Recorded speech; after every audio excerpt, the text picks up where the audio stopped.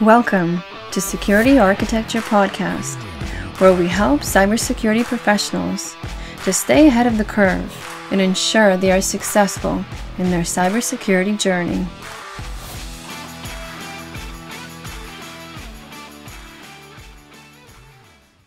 Hi, I'm Evgeny. Hi, I'm Dimitri. We have here Jason from Appgate. Jason, can you please introduce yourself and the company? Yes, thank you, Evgeny and Dimitri. It's great to be here on this podcast. My name is Jason Garbis. I am Senior Vice President of Products at Appgate. And in this role, I'm responsible for our secure remote access and zero trust product direction, strategy. I work very closely with industry analysts and customers. And Appgate as a company is a security and technology company providing secure zero trust solutions for enterprises. What is the name of the product that's addressing the ZTNA remote access? Yep. The product that we're talking about is called Appgate SDP. And as the name implies, it implements the software-defined perimeter architecture, which is an open security architecture from the Cloud Security Alliance. We would like to jump and understand your architecture. So if you maybe share your screen, show us diagrams, we really want to know how the high availability is working, how people connect, where's the connect, if the traffic is routed inside your backbone, outside, or anything else you think it's important for people to understand how you architected? Sure thing. So I'm sharing the screen here, and I got a couple of slides. So the first thing to understand is that the way the product works and the way the product architecture is set up is really oriented around providing customers with choice. We believe that as a set of distributed components, if we use our zero trust terminology, a set of distributed policy decision points and policy enforcement points, that it's really important for customers to be able to decide where and how this traffic is routed, where and how to place these enforcement points as close as possible to the resources that they're protecting.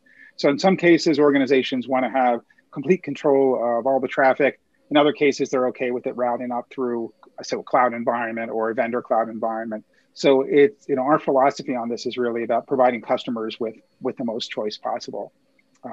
Another thing that you'll see, I think, through the discussion is that we really believe in the zero trust principles of securing all access for all users to all resources. And therefore, we shouldn't think about things as how do we provide secure remote access for users? Because especially in today's day and age with so much of our user population working from home, is that remote access is just access. And that really is a fundamental shift in how we think security leaders should think about approaching this, which is it's not remote access because my users are all over the place and my resources are all over the place. I need an access solution that works uniformly and simplifies my environment. That was a little bit of a setup. Let's talk about the architecture to make it concrete. So the first piece to understand is there are three main components that we have in the architecture. The first one is called the controller, and that acts as a centralized authentication point and policy store. And the second is a set of network gateways that run inline and sit in front of the resources that they're protecting. And if you're familiar with the zero trust terminology, the controller acts as a policy decision point, and the gateways act as policy enforcement points. There's also a piece of software that runs on a user's device called a client. And the combination of these things makes for some really interesting and powerful secure access approaches. The first thing to understand is as part of the, as part of the SDP specification, and something that we believe is really, really important is that the gateways and the controllers on the network, because they need to be accessible to any user who's remote, they need to be visible on the internet. They need to have public IP addresses. But we firmly believe that they need to be cloaked and hidden from unauthorized users. So we utilize a mechanism that's part, again, of the software-defined perimeter specification called single packet authorization. What single packet authorization does is it allows those controllers and gateways to be unresponsive to unauthorized users. So they don't have an open port. You can't send a TCP SYN to it and get a SYN ACK back and establish a TCP connection. And this immediately significantly reduces the attack surface and is a significant improvement and differentiator over traditional VPN concentrators or other types of remote access solutions where we're exposing them to all these advanced attackers and nation states. And we've seen some terrible vulnerabilities that have happened over the past year in widely deployed commercial VPNs and other remote access solutions. The single packet authorization mechanism utilizes a simple component of based on simple cryptography, based on a shared secret, to generate a time-based, basically a one-time password that's embedded in the very first network packet that's sent to the controller from the user's device. So the process is the user will turn on their device or decide to launch the Appgate SDP client. The client will utilize this seed that they have to generate the appropriate one-time password and embed it in the first network packet that's sent from the client to the controller. That will tell the controller, who can then validate this packet with very, very low computational overhead, that, hey, this is a valid client, they have the proper seed. I'm going to actually allow them to go to the next step, which is establish a TCP connection, and then to establish a mutually authenticated TLS connection with each of the sides validating one another's certificate to make sure that's valid. Once that happens, then the user is actually authenticated through the controller to the identity provider of choice in the enterprise. That all takes 3 or 4 seconds. Jason, quick question. The connection from the client to the controller, is this a TLS, some other protocol? It uses mutual TLS, and it can be supported over TCP or over UDP. So it will be DTLS in that case. How often the seed is changing? The seed changes as frequently or as infrequently as customers want. The important thing to understand is that's only the first step in the process, right? The seed doesn't unlock everything. All the seed does is allows you to establish a TCP connection, and then you go for further steps of validating the certificate and validating the user. And let's assume I'm in Starbucks coffee shop and I'm sending from there the seed. Does it mean that everyone that's coming out from this public IP also will be able to actually access and send network packets to the controller? Yes, exactly. So of course, the controller, it looks at the NATed public IP address where that packet is coming from. So it opens up the ability for, you're correct, any client from that public IP address to establish a TCP connection to the controller for a limited period of time, about 30 seconds. So it's a very small window. And again, this is the first layer of defense among 7 or 8. So once that happens, of course, then a client establishes a TCP connection, which then lets them establish a mutually authenticated TLS connection. So there's many layers of security in there. So once that happens and the user is authenticated through the controller to the identity provider, then the controller pulls together and consolidates a rich set of contextual information about the user from the identity provider, from the user's device, and from any other set of resources that the enterprise has chosen to use from the controller. They can make a call out to an endpoint management system, for example, or to a SIM system. All of that context is then used to evaluate the set of policies that the user can have access to. And the controller will then make a determination as to which set of network resources the user is entitled to get to at this point in time. It packages that information up in what we call live entitlements, which is a piece of data that is sent down to the client's device. The client then takes that data and uses it to establish secure MTLS connections to the appropriate set of gateways in their environment. Now, this picture shows a single gateway, and of course, real environments will have multiple distributed sets of gateways. The client goes through the same process of using the single packet authorization token and MTLS. Then what it does is it hands those live entitlements up to the gateway. The gateway does further evaluation and validation of those, and then makes a determination as to which actual resources in that user's environment that sit behind the gateway the user is permitted to get access to at this point in time. And it sets up a logical connection from the user's device through the gateway and then to the target application based on application information and metadata, and of course, based on the type of protocol and port that is associated with that entitlement. So once that happens, which you'll see the demo takes 5 or 6 seconds, then the user has a network pathway, network route for the traffic to get to those target resources.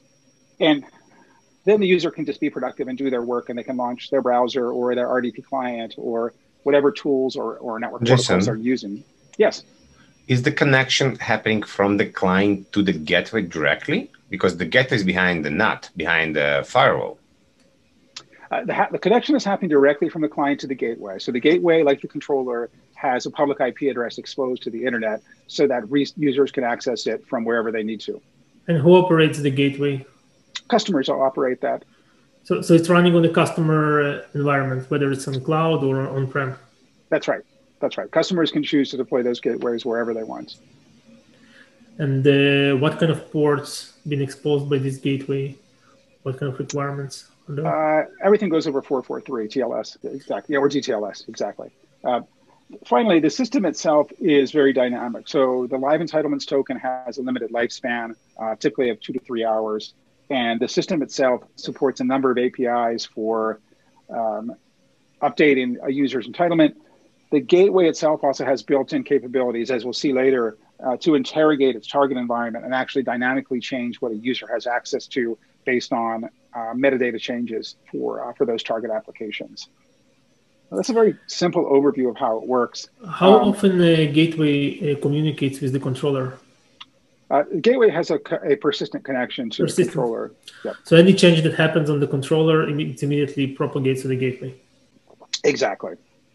One more diagram to show a more realistic environment and some of the capabilities and benefits of this architecture, which is, you can see here that in this example, the enterprise has 4 different protected environments, and they each have a clustered pair of gateways that sit in front of them to protect it. The one on the lower left happens to be the controller and a gateway, and the other ones would just be gateways. From the user's perspective, this is transparent.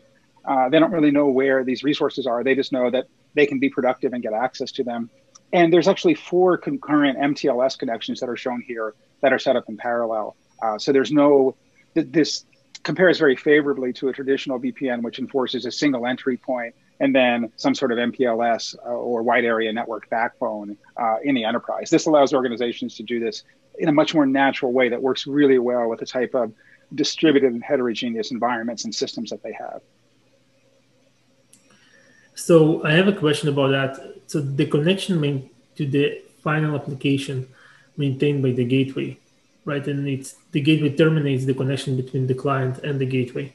Is that how it works? Yes, that's right. The traffic is tunneled through this MTLS connection to the gateway, and then the gateway will take the traffic out of the tunnel and send it to its target destination, to the application, using that application's native protocol inside of that environment. So that environment, if you look at the zero trust language, that's what's called the implicit trust zone, because it's behind the gateway and traffic can only get to it through the gateway if it's enforced by a policy. Okay, so that's the that's the architecture. And one of the things that we know sometimes folks ask about is, okay, tell us about your environment, how many POPs are there? And we believe that the real question is, how many policy enforcement points or PEPs do you have, right? Where are the gateways? And the answer is that customers decide where and how to place those gateways, whether it's in a virtual private cloud that they operate in on top of an IaaS environment or in a physical environment that they have. And this type of architecture lets customers choose where and how the traffic is routed and where it goes. And if you've got an on-premises environment like shown there on the right-hand side, and it's in your London office, it really doesn't matter what the intermediate traffic is, whether it goes through a cloud provider or some backbone or just across the plain vanilla internet. It still needs to go through that policy enforcement point and to that destination in London. Would the customer use you to access SaaS applications? Yeah, they absolutely can. And we do have customers doing that to get some benefits from it. Now, of course, SaaS applications are a little bit of a different beast in that the SaaS providers have their own defenses against DDoS attacks. And of course, all that traffic occurs natively over HTTPS, so it's already encrypted.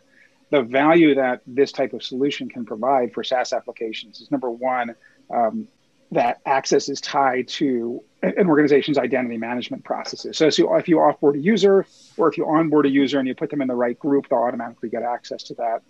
And they also have the ability to enforce this kind of device posture check and other type of context-sensitive access controls that you can't do natively when accessing a SaaS application. How do you license this solution to your customers? So our solution is licensed on a subscription basis per user.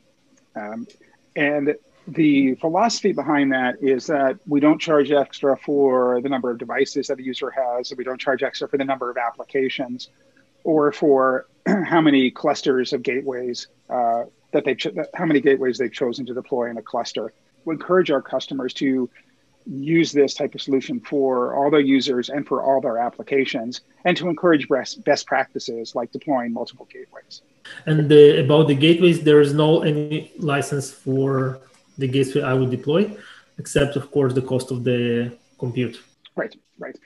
And the gateways are generally deployed by customers actually as virtual appliances, whether in cloud environments or on-prem environments.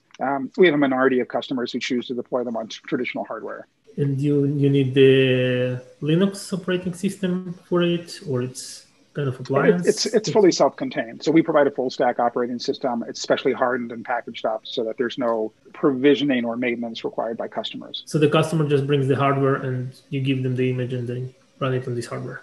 They could license hardware through us if they chose. Most of the time, they would deploy it on top of a hypervisor, or obviously in a cloud environment. It's just a self-contained virtual machine. Can you tell us more about how you tie to MFA single sign-on and identity? Sure thing.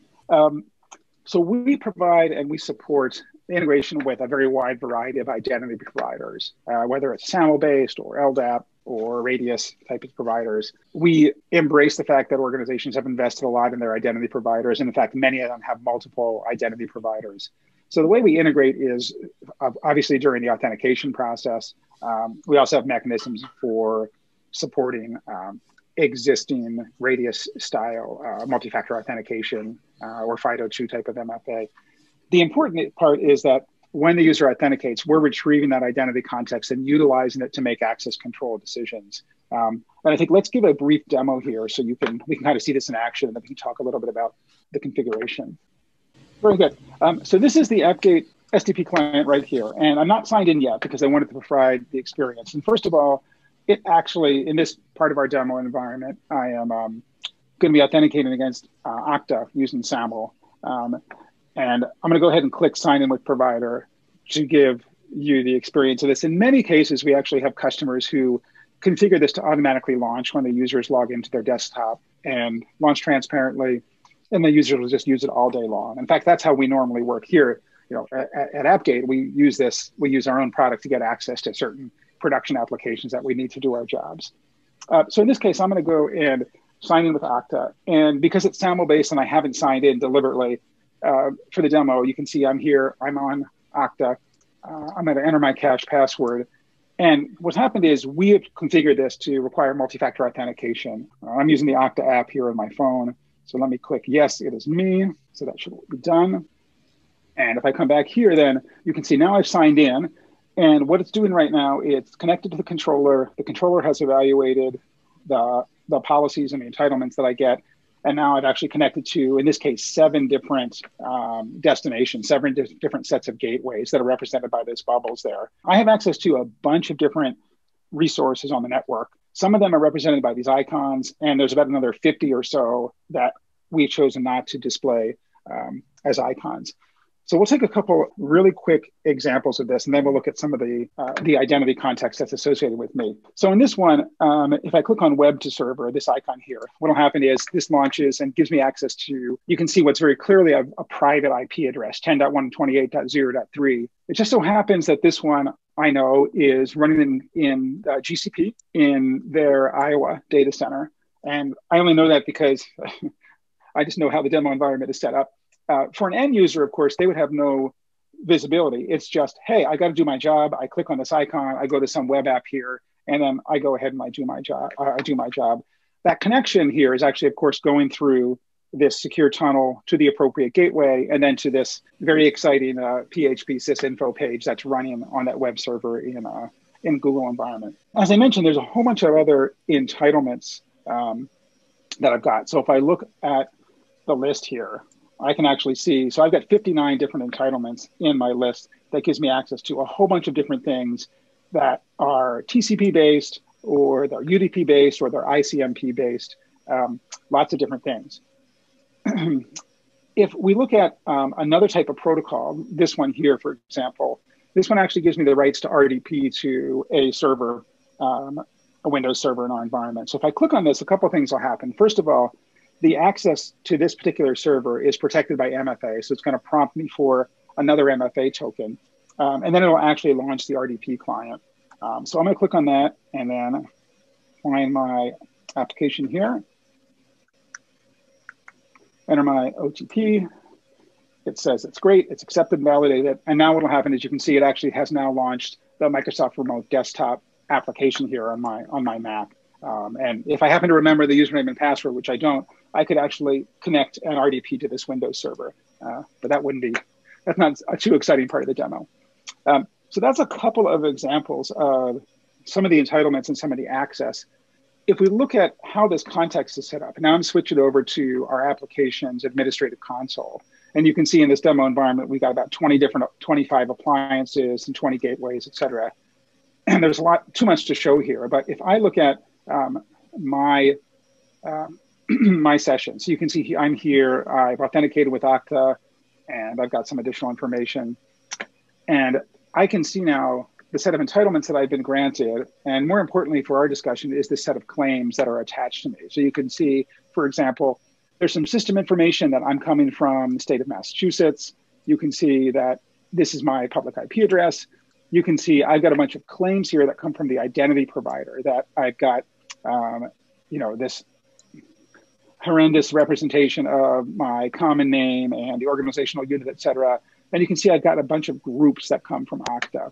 And this is really important, right? Because most customers and most identity teams have groups set up, and assigning entitlements to users based on group membership is a key part of defining zero trust types of policies. I just want to clarify some things. What I noticed that you had some type of client running on the computer, right? What solution do you have for clientless approach? We found that customers and prospects ask about that a lot, and that on balance, most customers decide that it makes a lot more sense to utilize the agent or utilize the client for a couple of reasons. So first of all, having the presence on the desktop lets you do much more interesting things in terms of device interrogation and device posture checks. So you can very deeply look at, do I have a corporate managed certificate? Is my antivirus software running? Those types of things. Second, having a client on the device natively allows you to issue that single packet authorization packet and really secure an entry point to the network. So we found that in most organizations, they're still utilizing corporate managed devices, and it's a straightforward decision for them to say, you know what, we want to utilize this device on here. For customers that don't want to install a client, there's a couple of options. They could run and have people access this environment through, let's say, a VDI hosted solution in which the client is installed. Or there's a simple configuration where you can use something like an open source web proxy for web or RDP or SSH access to connect that way. Because you have a client, I'm guessing you can support multiple different protocols. Can you tell us a bit more about what do you support? Can you do VoIP? Can you do password changes, printing? Yep, no, that's a great question. And that's another very powerful part of having a client as opposed to just utilizing web access. So if we look at the types of protocols that we support, and I'll very quickly take a look at the set of network entitlements here. And if I want to define a new one just for kicks, we configure these, we refer to these as actions. And if I wanted to add a new action, you'll see, first of all, that we support a very wide set of protocols, both TCP and UDP, ICMP, as well as some other perhaps less widely used protocols like AH and ESP and GRE. So that allows organizations to utilize many different types of applications, whether they're your classic web-based applications, or if they're developer tools or database tools, or even legacy fat client tools that might use some different type of protocol. Second, we support pretty uniquely, I think, the ability to define down entitlements. So down entitlement is defined as a connection that goes in the reverse direction, right? So clearly, if I'm here and I open up a web page, like I did to that PHP, this is my device initiating connection up through the gateway to the target server. But we, fundamentally support connections that go in the opposite direction. So if you have a VoIP server, the SIP signaling protocol usually works so that the connection or the UDP traffic goes from a server down to your device. So we would support that through a UDP down IP access. This also works really well for environments where we might have components of our solution deployed in, let's say, a remote office, and administrators have to access resources in that office at the same time that users in that office are accessing things up in the data center. So this bidirectional capability is really, really powerful. I have another question around the agent. How would you distribute it to multiple station or endpoints?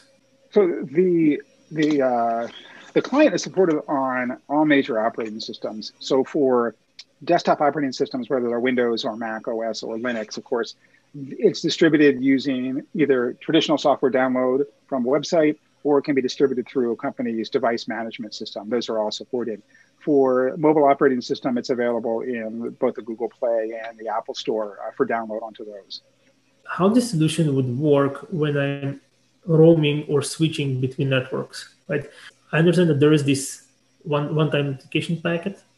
So let's say I have two Wi-Fi networks and I'm on the first one, and I connected over SSH and I'm doing my work, and then I'm switching to another Wi-Fi network.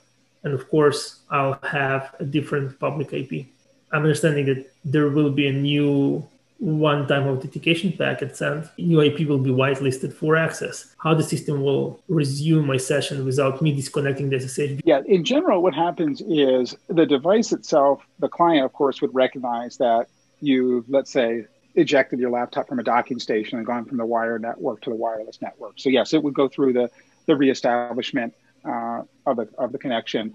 And the controller itself would also recognize that there was a roaming event here. And it would require a refresh of certain attributes. It wouldn't necessarily require you to re-authenticate or to re-enter your MFA. It depends how you configure the policies and the lifetime of certain components of the entitlement token. So in general, customers can configure it to be pretty transparent to the user so that if they want to, the user sees essentially no interruption. So there would be no interruption in my SSH session. Actually, I will continue my work.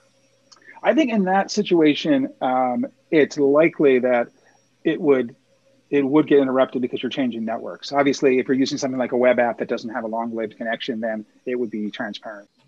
You showed us information about user. Can you tell us about your reporting and user behavior capabilities? What can you show to the administrators, to the management, how you can use the platform? Yes. So we have, obviously, in the administrative console, a rich user interface for a system administrator to log in and to look at information about users in the system. And you can look at the connections they have, the set of entitlements, the attributes of the user, et cetera. We also support enterprise class logging. We have a built-in elk stack that you can use to look at and query information about users and their access. We also have the ability to export that reliably to an external SIM or to use a mechanism like that to integrate it with an enterprise's broader SIM system. We also, of course, have logs that are recorded on user devices and the systems themselves for troubleshooting and diagnostics. I'm an accountant, and suddenly I'm trying to access the source code. Mm-hmm. Would you identify this event? Would you block it?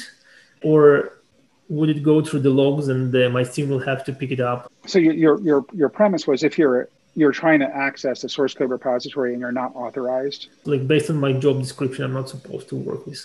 Okay, well, so first of all, you wouldn't be able to access it because the system operates on a pure whitelist model. You literally don't have access to any resource unless you've been explicitly granted an entitlement by it.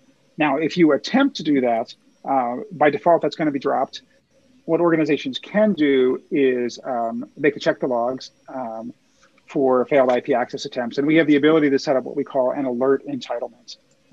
So if we look at the entitlement, and I were to look at this, we talked about the actions here. Most of the time, customers will be creating these allow rules, but you can also create a block rule if you want to be a little bit more specific. Like you might allow access to a whole /24 subnet and block certain IPs, or you can set up an alert that says that acts like a honeypot, so that if you got a high value resource, you could set this, and that would be very clearly logged that you could then feed into a SIM and take action on it. We kind of done with the official parts of the show and want to switch to open topics. We have a couple of questions. Great. When your customer work and they have some kind of a outbound browsing inspection, doesn't matter who they use, to make sure where they can access URLs, how would it work with conjunction with you two? So there's a couple of ways that we could do that. So one way is we have the capability to, based on a policy, assign a pack file to be configured on the user's device. So if customers using, let's say, a cloud-based SWIG that utilizes a pack file, They would configure it in our system and say, for users in this group or users who match this profile, assign this pack file, and we'd assign it using the appropriate operating system APIs. And that would, of course, drive their web traffic through whatever proxy was configured in the pack file. That's one approach. Second approach is we have this concept of a default gateway, which is basically all traffic that isn't explicitly routed through the set of destinations that you're granted access to would get routed through this default gateway.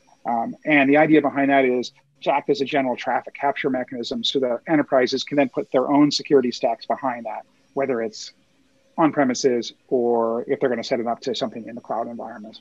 In theory, you could have two agents installed on your endpoint devices, one for Appgate and one for whatever the providers use for outbound browsing. You could. I think the fact that we can enforce the pack file eliminates the need to have a SWIG's agent installed on the device. Anything you want to share with us besides what you already shared? Yeah, I'd like to talk a little bit about some of the dynamic resolving capabilities.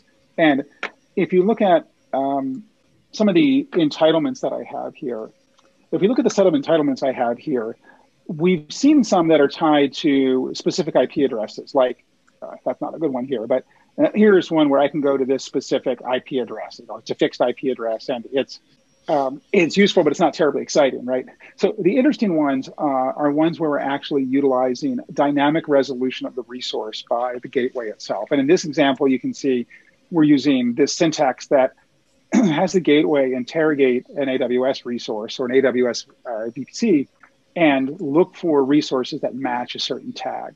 And the example I'm going to show is actually this one here. So here you see I'm granted the ability to send ICMP traffic to anything with a tag in AWS of mode equals QA in a particular environment. And this allows customers to dynamically move resources through, let's say, a development lifecycle, or to dynamically create resources in a cloud or virtualized environment, and automatically have users get the right access to it without requiring any sort of administrative changes. So let's take a look at that.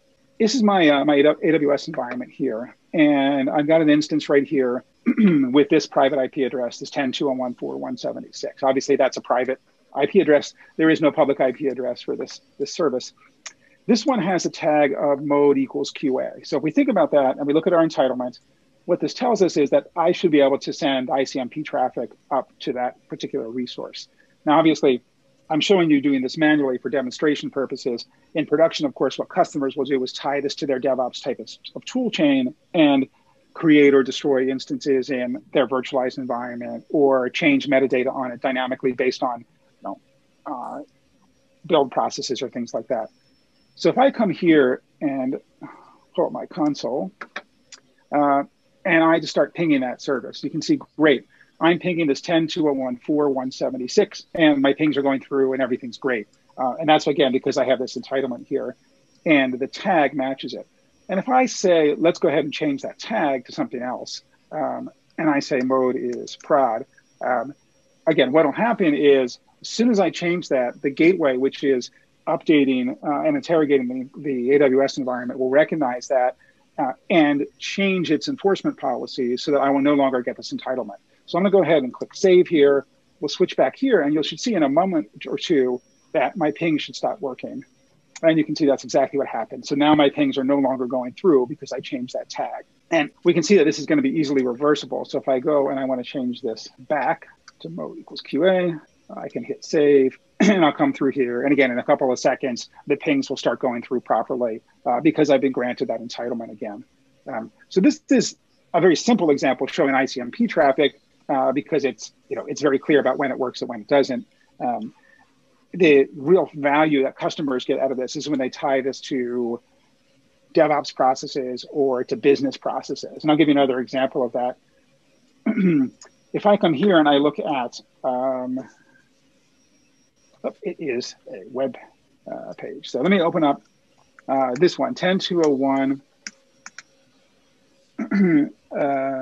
pardon me, 10.2.01, 4.176. So what will happen is, first of all, I can't get access to it in my browser.